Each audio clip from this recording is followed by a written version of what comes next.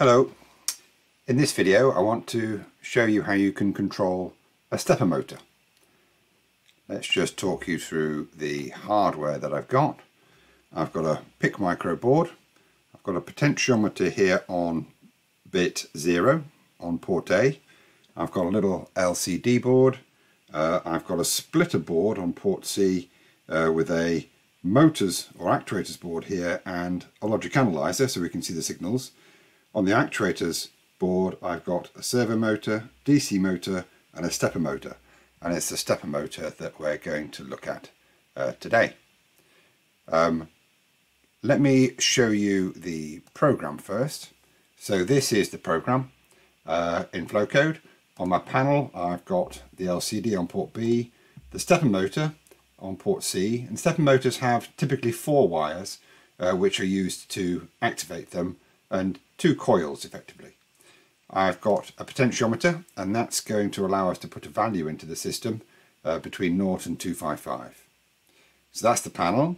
The program, I start the LCD and I enable the stepper motor, and then we go into an endless loop. We clear the LCD, we get a value called stepper delay from the potentiometer. Stepper delay is a byte. It's a value between 0 and 255 depending on the position of the rotor on the potentiometer. We move to 0, 0, that's top left on the LCD, and we print step delay.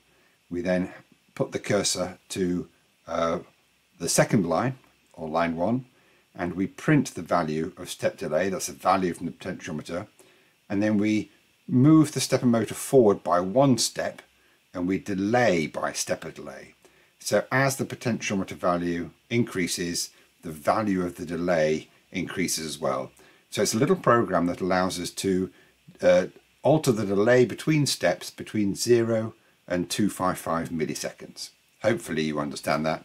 Have a look again and work through it if you don't. Looking at the simulation then, you can see that the screen says the stepper delay. We can alter the delay, and basically the motor slows down when the delay is greater. So it's turning quite quickly when there's no delay, and it's turning quite slowly when there's a large delay. Now I've put that into the hardware already, so let's just see how that works in practice. Here's my potentiometer.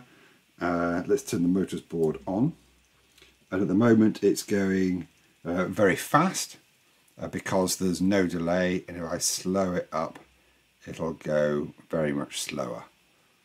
So you can see there's a delay of 255 milliseconds.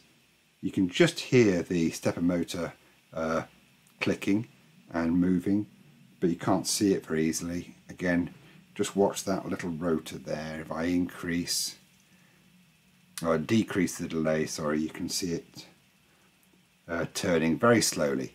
This stepper motor has quite a fine resolution, so it takes a lot of steps to move it 1 revolution.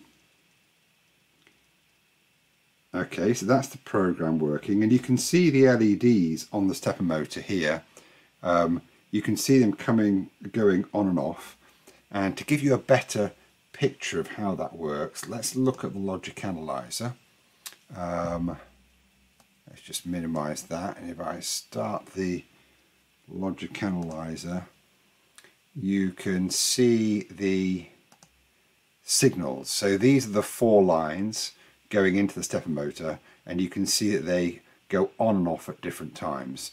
And the stepper motor component inside Flowcode takes care of the sequencing for you. You just have to say increment or decrement the step. Now there's lots of information on how stepper motors work on the internet, so you can do some research there to help you understand a bit more about how the 2 coils are used to move the rotor forward with the basic 4 steps in the stepper motor. So I won't do that here, but hopefully this shows you how you can use Flowcode to control a stepper motor. Okay, thank you.